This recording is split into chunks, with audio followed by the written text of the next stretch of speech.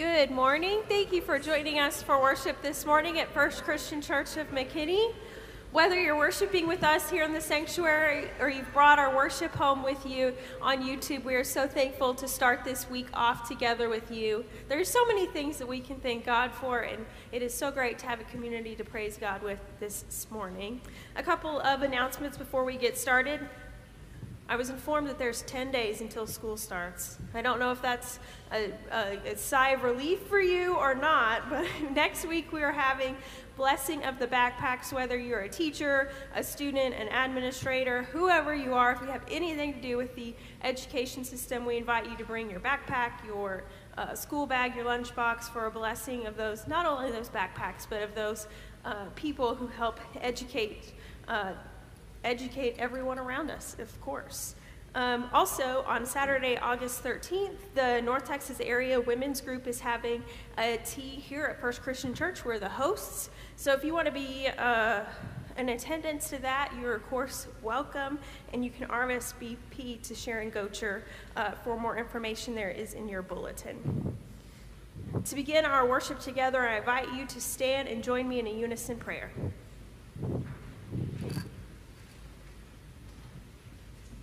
Dear Lord of life, we are before you in gratitude. Take all that we have and all that we are to be reformed, remade, and renewed. Use every tangible gift we possess for the blessing of the world around us.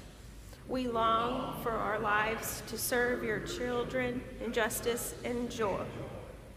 May the life of Christ make every aspect of our lives anew. In the name of the risen Lord we pray. Amen.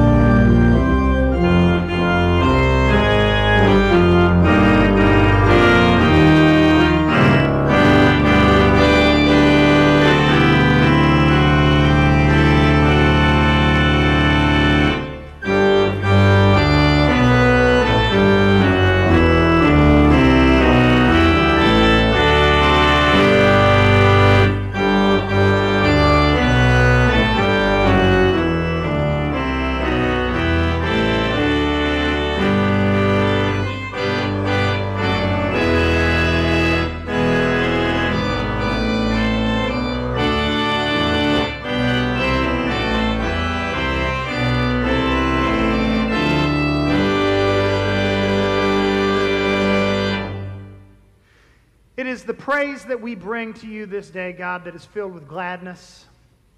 Even from the depths of sorrows or concerns or unanswered questions, even from the ho-hum of what seems like average life, from wherever it is that we have journeyed to be in this place and time to worship today, we worship you with full and glad hearts, praising that you, the Almighty One, have been what we need, have been our provision. You stoke the flames of goodness, warming our soul, illuminating our pathways, and giving to us a sense that we are not alone or orphaned or abandoned. To you, God, we belong. In Christ we have found life now and eternal, peace and forgiveness of sin. And so it is in the words of Jesus that we share, that we pray. Our Father, who art in heaven, hallowed be thy name. Thy kingdom come, thy will be done, on earth as it is in heaven. Give us this day our daily bread, and forgive us our trespasses, as we forgive those who trespass against us. And lead us not into temptation, but deliver us from evil. For thine is the kingdom, and the power, and the glory forever. Amen. As you're finding your seat, I invite the children up front for Children's Moment with me.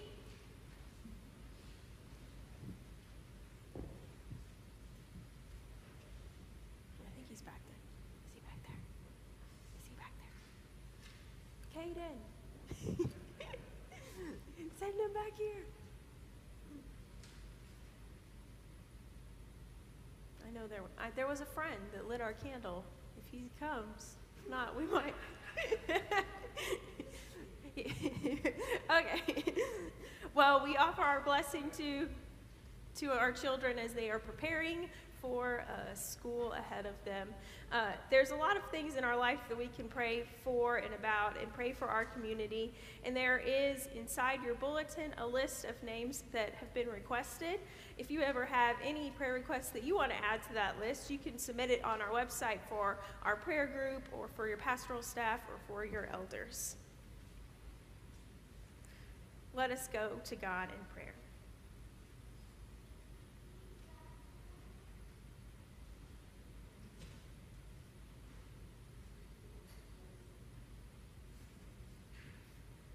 Oh, gracious and eternal God, we acknowledge you this morning, we recognize you this morning, and we admire you this morning. We know that you are in our lives through the sunshine, through anticipated rain, and through so much more. Remind us of your presence in our lives. Remind us of the ways of which you touch us, the ways that you bring a comfort and a peace and love and grace like no other. We lift up to you the anxieties and disappointments that we carry on our hearts, the anxieties of a new school year, the disappointments of chapters ending, the disappointments of diagnoses, and so much more. We know that you are the one that is there for us. We know that you forgive us. Remind us of the ways in which you are there for us when we misstep and we find ourselves off the path that you have called us to be. We know it is you, O God, who is there for us, who cares for us, and the reason that we gather as one this morning, the reason that we know that you are here with us, the reason we share our possessions, we share our energy, and we share our excitement for you. Guide us, O God. Teach us your ways. In your Son's name we pray. Amen.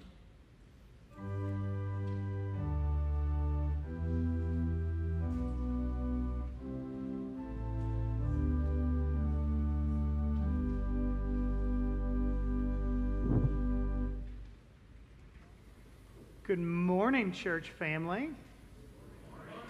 It is good to be with you today. And the fact that I am here with you today should tell you something. The virtue of my presence in worship this morning is a clear signal that I did not win $1.3 something billion in the Mega Millions drawing over the weekend. Because as much as I love you, Reverend Wright would be at the ready. I'll check in around the holidays. It would have been good to see everybody. But I'm not the newest billionaire in the world. And so I guess we're going to keep coming to work. We're going to keep doing life together. And I promised the first service that, like, if I won $1 billion and disappeared immediately, because of my newfound stardom and fame, that I would create some sort of endowed fund to, like, permanently fund the senior pastor for the church so that the next person is taken care of. Okay, but those are my promises to you. I don't really play, so it's very difficult for me to win, but it does mean that I'm here with you this morning. But it's pertinent, that question of what do you do if you hit it rich, as it relates to the scripture that we're going to read this morning from the 12th chapter of Luke. It starts out as sort of a family fight that Jesus has been invited into, and like any wise pastor, Jesus says, I'd prefer not to be a part of that. But let's look at what's going on deeper here and not just your family dynamics. And he offers a story about how we relate to the things that we've accumulated and how we relate to God. Chapter 12 of the Gospel of Luke, verse 13. We'll start there. Someone in the crowd said to him, Teacher, tell my brother to divide the family inheritance with me. But he said to him, Friend, who set me to be judge or arbiter over you? And he said to them, Take care. Be on guard against all kinds of greed, for one's life does not consist of the abundance of possessions. Then he told them a parable. The land of a rich man produced abundantly. And he thought to himself, Well, what should I do? For I have no place to store my crops. Then he said, I will do this. I will pull down my barns, and I will build larger ones. And there I will store all of my grain and my goods, and I will say to my soul, Soul, you have ample goods laid up for many years. Relax, eat, drink, be merry. But God said to him, You fool, this very night your life is being demanded of you, and the things that you have prepared, whose will they be? So it is to those who store up treasures for themselves, but are not rich toward God.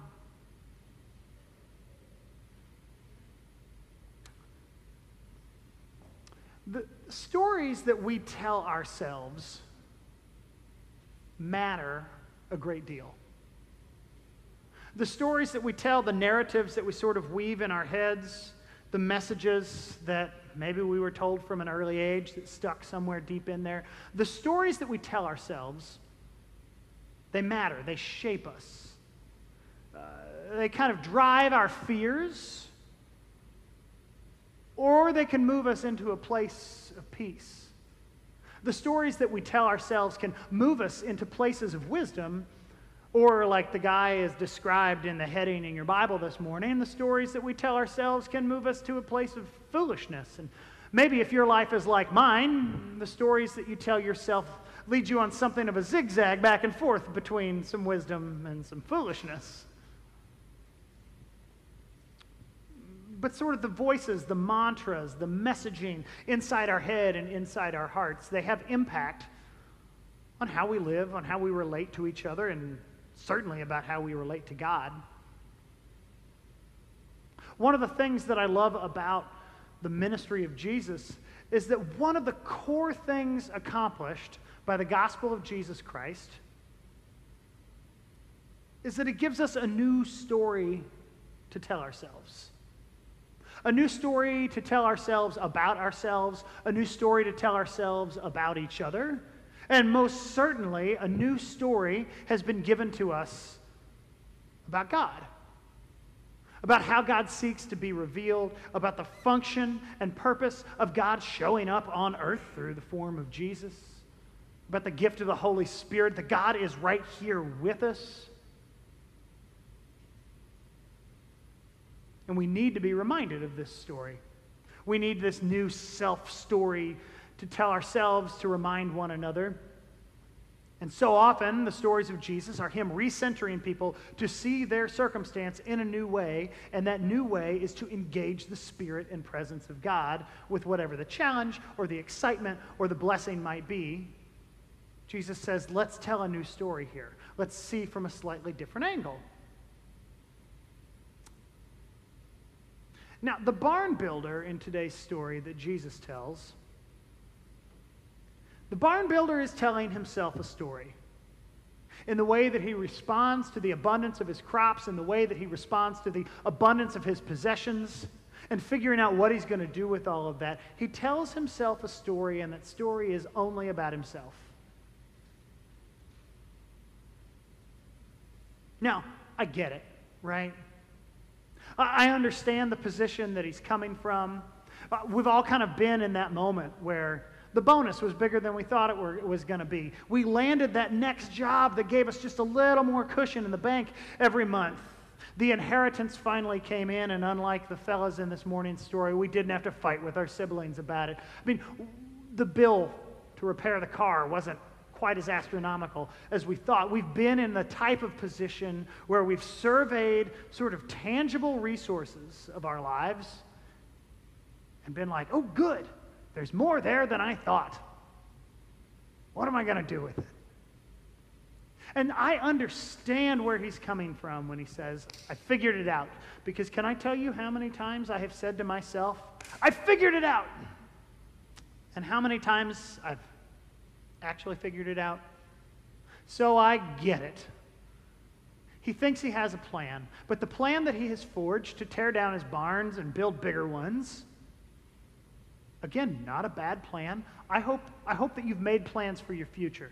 I hope that someday when your life needs for you to be retired or to take a break or a breather or to even go on vacation and just relax a little bit, I hope that your life allows for you to do that. Nothing wrong with bigger barns. But when he gets to the plan about building his bigger barns, the story that he's told himself to arrive at that place is only about himself.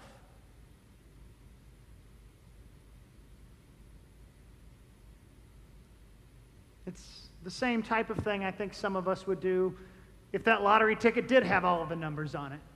Or even if you've ever played that game, oh, what would we do if we won the lottery? I would have a wiener dog ranch. You can all come visit my numerous dachshunds. They're going to be crossbred with lots of other cool animals, and it's going to be great, like a kangaroxen. Come check it out sometime. We give tours. There will be a bar and a restaurant. But, you know, you've played that game. And so often, I mean, I think of all the good we could do, right, if we came into this tons and tons of money. But I often think about, like, okay, my home in the mountains, my home on the beach, my fancy new pickup, all the things that I would do for me. I tell myself the same story that's told by the man in the story that Jesus tells.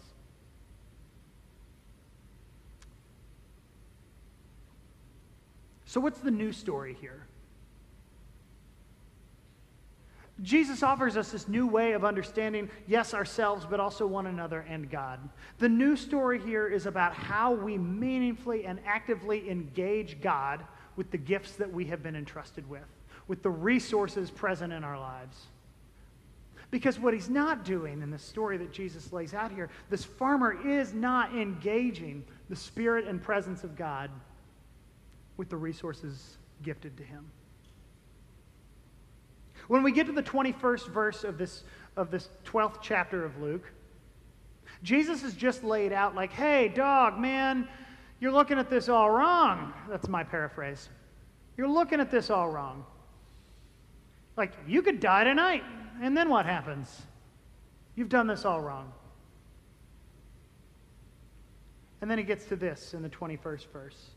So it will be with anyone who stores up things for themselves, but is not rich toward God. Now, this is not a condemnation of having anything stored up. It is a condemnation of putting all of our effort and devotion into taking care of ourselves and not meaningfully engaging the presence of God. But when he gets to that part about not being rich toward God, it's important to note here that rich is not an adjective. You know, an adjective is like, it's a descriptor of like how I am. He could be rich toward God. A guy or a gal could be angry toward God or nervous or frustrated, bored. But in the Greek, this use of language from Jesus is not an adjective, it's a verb. This rich toward is spoken as a verb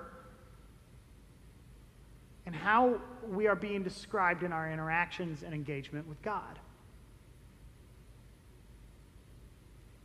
This comes up again. This same word only comes up twice in the New Testament. Once in this interaction that Jesus describes, and again in the 10th chapter of the book of Romans, and this time it's talking about God. And it's talking about God richly blessing all of God's children. Jesus is giving a new story here, and the point is that with our riches need to be actively engaging the Spirit and presence of God. Actively calling upon God. That verb tense movement, action, motion. When we've got something valuable and meaningful, the point of that valuable, meaningful resource is that we use it to engage the Spirit of God. Now, it's easy to read this story and think that it's about money, and to an extent it is, although it's not talking about money. We're talking about crops. Grain, wheat, corn, pomegranate. I don't know, it doesn't say what he grew, but he's got a bunch of that, which in turn sort of translates into a financial security. But it's also a point of envy. It's also something that gives him a position of power in life to have these resources. And so what we're talking about here is not just about what do we do with our money and how do we relate to God at the same time of taking care of the things that we're responsible for, because there's lots of other things that are valuable resources in our lives that we don't take enough time to meaningfully and actively engage God with. I mean, yes, money. But what about time? How many of us have been in that position where it feels like time has moved too quickly, the responsibilities have grown too much, there's not enough breathing space? I feel like it's just thing to do, to thing to do, to thing to do, to responsibility, to new tasks, to challenge I didn't see coming. And time just feels like it gets away from us. Well, time is a gift. There's only so much of it in a given day, and there's only so much of it that any of us get over the course of a lifetime. And it's a valuable gift. And God may not be able to slow down the passage of time, but what if we surveyed the time, the span of an hour, a day, of a lifetime, with the sense that through this gift we ought to be actively engaging the Spirit of God? And how does God help me better understand the gift of time that I've been given? You can do the same thing with opportunities for work. You can do the same thing, when that 15th and 30th sees your bank account go whoop a little bit. God bless direct deposit. It's a beautiful thing. Right when that hits, it is a gift of money, but it's also a gift of that sense of security that we're able to take care of the obligations before us. In that moment, how are we engaging meaningfully and actively the presence of God? It's about babies, the little ones that we've been entrusted with, right? To raise and to teach and to not pull our hair out dealing with. To deal with when as though it's a surprise that we go to bed every night and get dressed and brush our teeth to go to school every morning. As though we have not done this all school year. It is May. Sorry, that was some of my personal trauma. Marry a teacher, they say. They'll have all summer off and your family can do fun things. Marry a teacher and she is gone at 7 o'clock in the morning and dad gets to get the kids out the door. Nobody told you that, did they?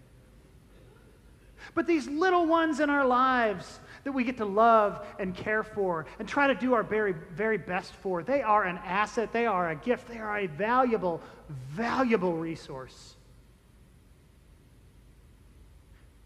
And how are we actively engaging the presence of God when it comes to caretaking this valuable resource? Now, here's what I love about church life.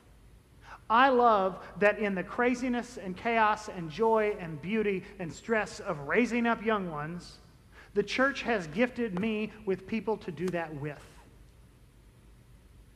To have contemporaries in the trenches, to have forerunners who have been there and done that and are not jealous, but pray for us, they do.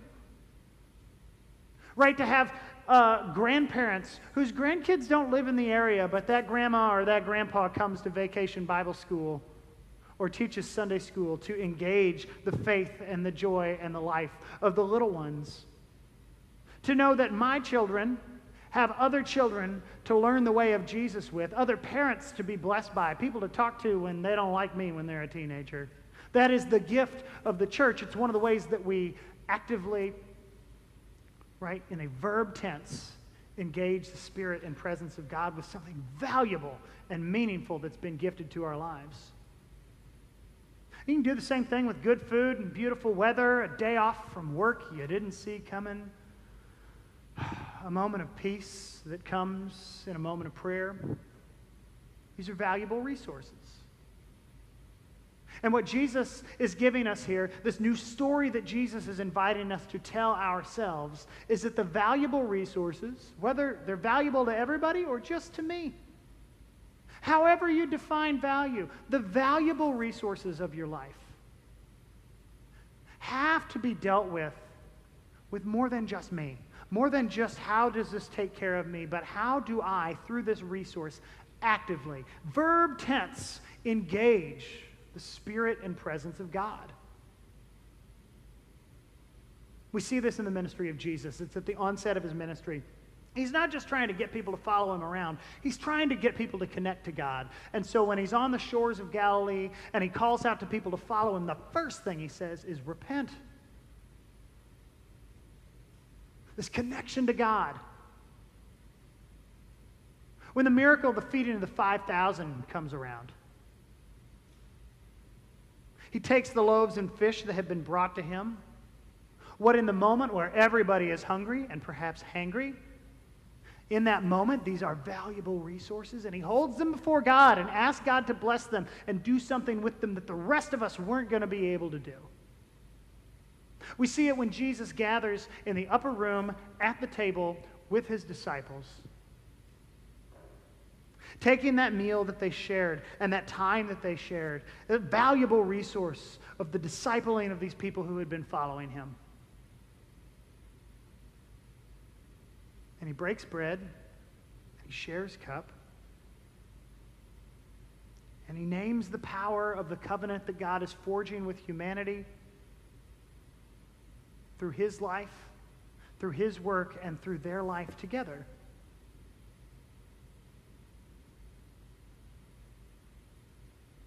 The man in the story that we read this morning was telling himself a story. He had a certain mantra, a narrative, a way of seeing things, but it was just too limited in scope. And that is so true for every single one of us, that when we're trying to solve a problem, deal with a valuable resource, figure out what to do next, figure out how to be helpful, our scope of vision is often way too narrow. And if we admit it, often way too much focused on just me. But the gift of the gospel is that it is inviting us to know and to tell a new story. A story of a new life for us, a new life for us together, and a new life with God that Jesus forges. So whatever story you find yourself repeating to yourself, may it be that the power of the good news of Jesus Christ reminds you of a new story, of your life, of your meaning and value, held in the grip of God's care, a God who is waiting to just be poured into your life. May it be that we have the wisdom to turn to God in an active sense in every moment, but particularly to turn to God in an active sense for the valuable things that we have been asked to take care of so that we can take care of each other. Amen.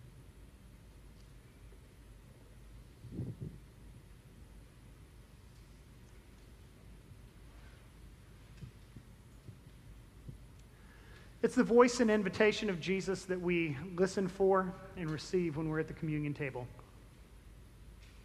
I know that you probably are wrestling with something for which there aren't quite simple, easy, clear-cut answers.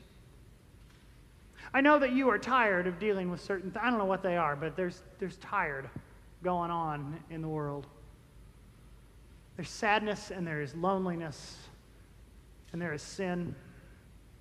And at this table, the body and blood of Jesus Christ are extended to us through this bread and cup as tangible reminders of the covenant that we have with God. And so we turn ourselves back into the direction of that God whose kingdom is at hand as we ready ourselves for communion and to receive these gifts. Let us breathe deep the spirit and presence of God as we come to God in song.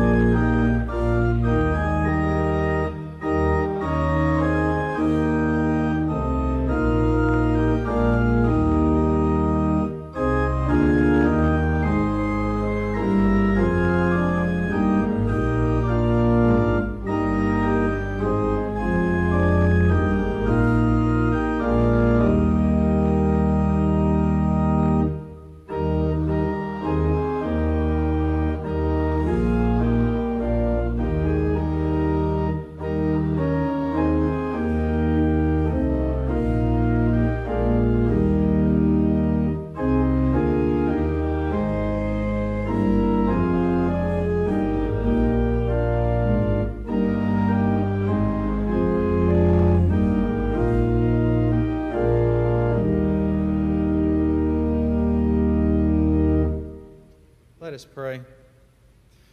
All-powerful Creator God, you spoke the universe into being with power beyond our ability to comprehend. You created the planet we live on, setting it in motion just the right distance from the warm light of a star, with an atmosphere and resources necessary for abundant life to thrive. And then you sent your Son to save us and to show us how you want us to live. Today at this table we come before you, humbly seeking forgiveness, help, and wisdom. Please forgive us when we seek security in your creation rather than the Creator. Please help us to remember that you are the one we should trust rather than solely in our own understanding and abilities. Please grant us the wisdom that will better guide us towards the ways you would have us to live. We ask your blessing upon this cup and this bread, simple products of grape and wheat that come from your creation, capable of bringing us life if we will accept them.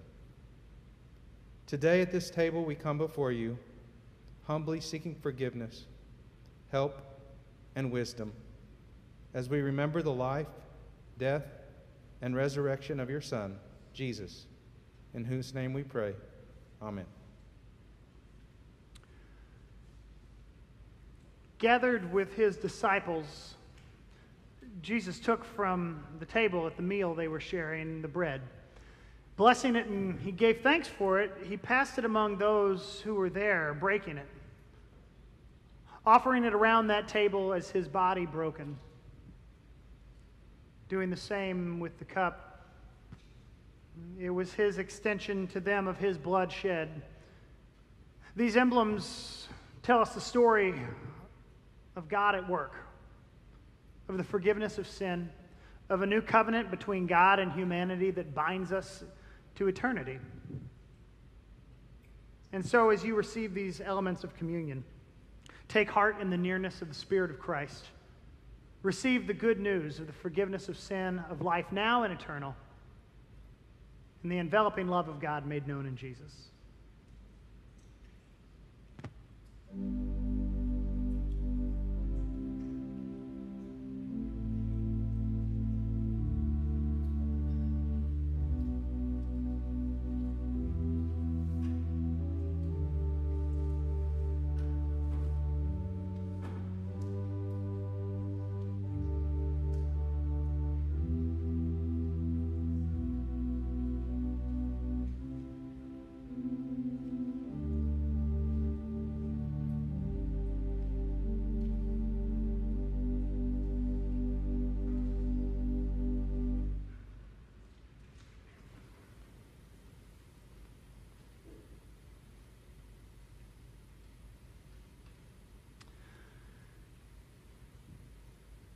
what we are called to in the life of the church through the sharing of our resources is to band together, is to turn ourselves collectively toward God, to listen for God's voice, to do good for one another and for people in tangible ways through our physical outreach, to feed and clothe and shelter people, to care for people in intangible ways of the storytelling of the way of Jesus.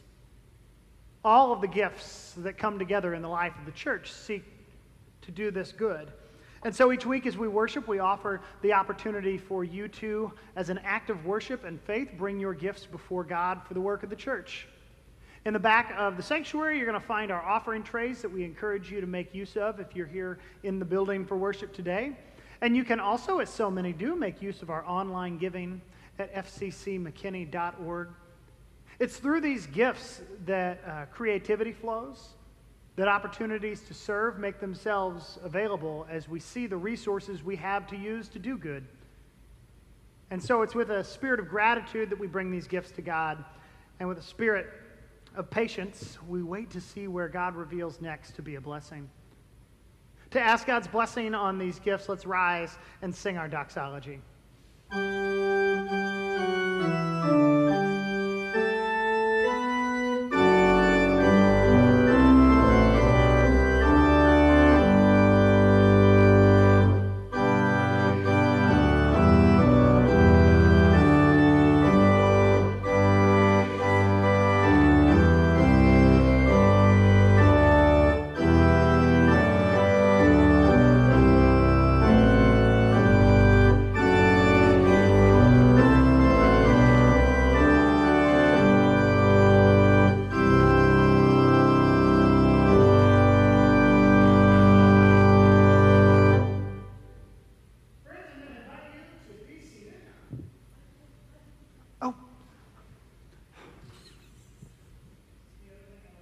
Church's forgiveness.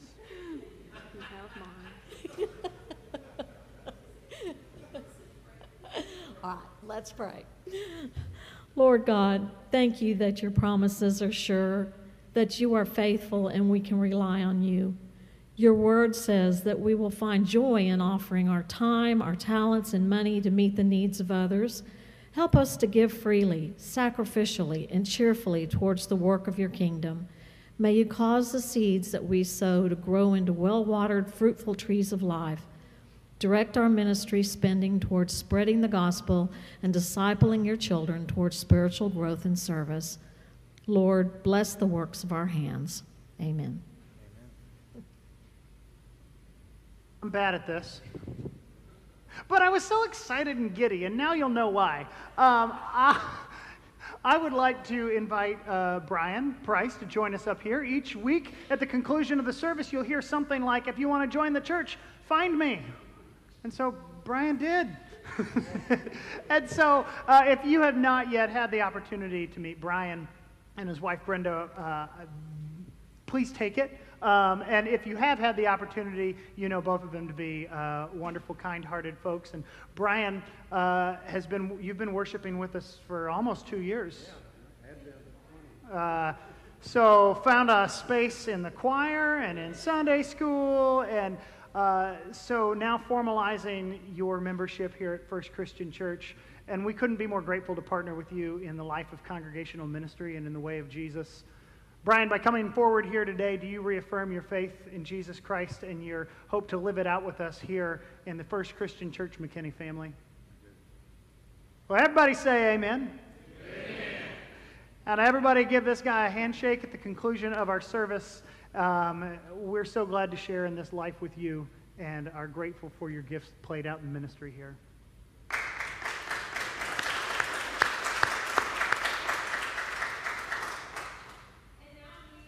Continue to extend the invitation to you. If you find yourself looking for somewhere to collaborate, somewhere to join in the community of faith, you, of course, are invited to be a part of First Christian Church, and your invitation to your friends and your family matters, and it's important.